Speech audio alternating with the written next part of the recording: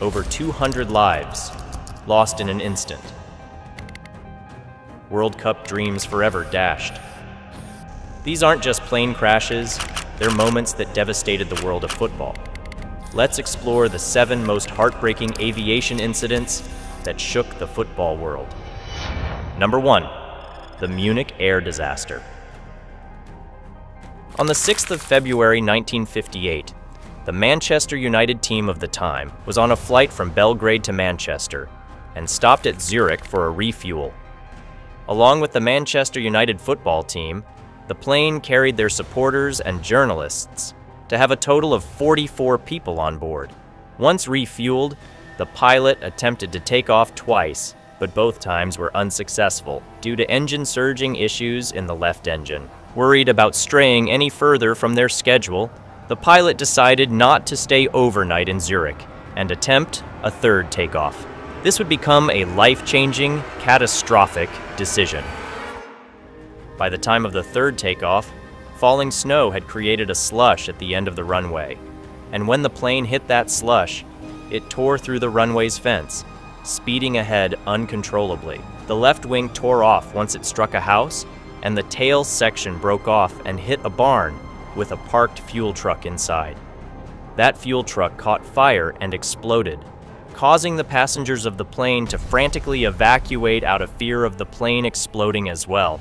Out of the 44 lives on board, 20 had died at the scene, and 3 died later in the hospital, leaving 20 survivors to the tragedy. Amongst the victims was Ray Woods, the goalkeeper for Manchester United. Ray sustained a broken jaw and multiple broken bones, and despite this, he played for various different teams post-accident, including Huddersfield Town, Bradford City, Bromley, and Lincoln City. He also managed for teams in the US, Ireland, Zambia, Canada, Greece, Kenya, Kuwait, and the United Arab Emirates. Number 2. The Zambia national team plane crash. In what would later be known as the Gabon Air Disaster, a plane carrying most of the Zambia national football team to the 1994 FIFA World Cup qualifier became one of the deadliest aviation disasters in football history. It was the 27th of April 1993, and the Zambia Air Force had arranged a specific flight for the football team. This flight had 3 scheduled refueling stops, and although there were some problems at the first stop, the flight continued to the second. It was at this second stop that the left engine of the plane caught fire. The pilot had then mistakenly shut down the right engine, which caused the plane to lose all power during the takeoff. As a result, the plane fell into the water and was submerged around 1,600 feet deep. It was concluded that there was a faulty warning light on the plane, and that contributed to the disaster. All 30 passengers and crew, as well as the 18 players of the national team, the coach, and the support staff, died in the accident. In 2012, Zambia won the African Cup of Nations, held only a couple hundred meters away from the scene of the incident, and the victory was dedicated to the lives lost in the tragedy. Number 3. The Superga Air Disaster. The tragedy of Superga, also known as the Superga Air Disaster, was a devastating crash that occurred on May 4, 1949. An Italian Airlines flight carrying the Torino football team was approximately 30 minutes of travel away from its destination, Piedmont, when the already poor weather significantly worsened. Weather conditions were described as clouds almost touching the ground, showers, strong southwest wind gusts, and very poor horizontal visibility. It is believed that the plane had returned to level flight and aligned in preparation for landing when it crashed into the embankment of Superga Hill. The pilot most likely did not see the hill until it was much too late, as visibility was estimated to be around 40 meters. The wreckage also showed no signs of any attempt to go around the hill. Out of the 27 passengers and 4 crew, not a single person survived. This tragedy shook Italy to its core, and 500,000 people took to the streets as a show of solidarity on the funeral date. Pieces of the wreckage and some salvaged belongings of the passengers are still held in a museum near Turin. Number 4. The Alianza Lima Air Disaster. On the 8th of December 1987, the majority of the Alianza Football Club was on a flight taking them to their match against a rival football club. This flight would be shrouded with mystery and tragedy, as out of the 44 occupants, only one would survive. The flight seemed to be routine up until landing, as when the crew began lowering, the left and right main gear displayed green lights, which indicated something different from what the nose gear displayed. The captain requested a consultation with the flight manual. However, due to the manual being written in English, the incorrect procedure was followed. While over the water, the plane was flown too low, and as a result, the right wing struck the surface of the ocean. The airliner broke up on impact, and forward fuselage sank. The pilot, who would be the sole survivor, managed to exit the plane from the hole in the fuselage and rose to the surface, where he was joined by another occupant of the plane, footballer Alfredo Tomasini. The pilot managed this by trapping air in some clothing which served as a flotation device. Hours passed, and the pilot and Alfredo Tomasini drifted apart in the powerful waters. When the search and rescue team rescued the pilot after 11 hours in the water, they learned that Alfredo had unfortunately already drowned and sustained a broken leg and other injuries from the crash.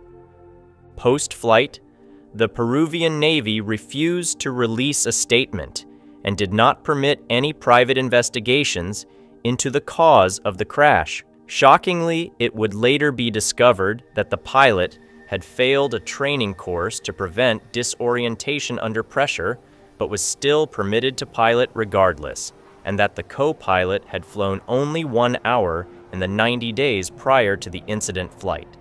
The plane itself contained several mechanical defects and should not have been flown in its condition. A tragic day for Peru and the world at large. Number 5. LaMia Flight 2933. Out of the 77 people on board LaMia's Flight 2933, 71 would die. On the 28th of November 2016, the first team squad of Chapecoense, a Brazilian football club, was scheduled to play in the Copa Sudamericana finals.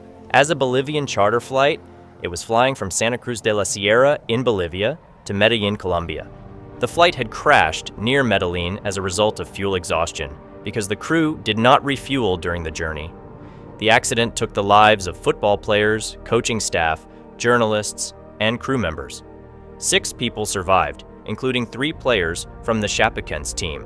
An investigation report concluded the charter airline had inappropriately planned the flight without considering the amount of fuel that would be needed. Number 6. Chile Flight 107. Land Chile Flight 107 was a standard international flight from the Chilean capital, Santiago, to Buenos Aires in Argentina. On February 6, 1965, all 87 occupants of the flight would die in the subsequent crash. This number includes the 22 players and staff of Santiago's Antonio Veras football team, who were traveling to Uruguay for a match. When the airplane was at flight level 120, it crashed into the side of La Corona Mountain, around 1,200 feet below its summit. As of 2023, Flight 107 was the deadliest aviation disaster in Chilean history. Given the magnitude of the crash and the effect it had on the Chilean people, a thorough investigation was launched into the cause of the accident. An investigation board attributed the accident to the pilot's decision to follow a route that was not approved by a flight plan or an operations manual. The weather was concluded to not be a factor contributing to the accident. Number 7. Suriname Airways Flight 764. On the fateful day of June 7, 1989, the bulk of the Surinamese football team boarded a Suriname Airways flight that would be their last, departing from Amsterdam and scheduled to land in Paramaribo, Suriname. This international flight was taking the team to their charity match. Marred today as one of the deadliest flights in Surinamese history, this tragedy left the world in shock. When the pilot was attempting a landing, the plane's number 2 engine struck a tree that was around 82 feet above the ground. Then, The outboard right wing struck another tree, shearing it off and causing the plane to roll over and collide with the ground inverted. Out of the 187 people who boarded this deadly flight, only 11 had survived.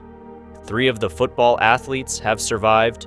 1 was never able to play again, another partially recovered and walked with a limp, and the 3rd was able to play again for a short time, but was forced to retire early, his accident having had affected his physical prowess.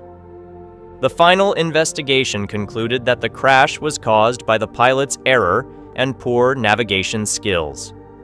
That wraps up the 7 craziest aviation disasters in football history. If you enjoyed this video and want to see more like it, subscribe and check out the other videos on our channel.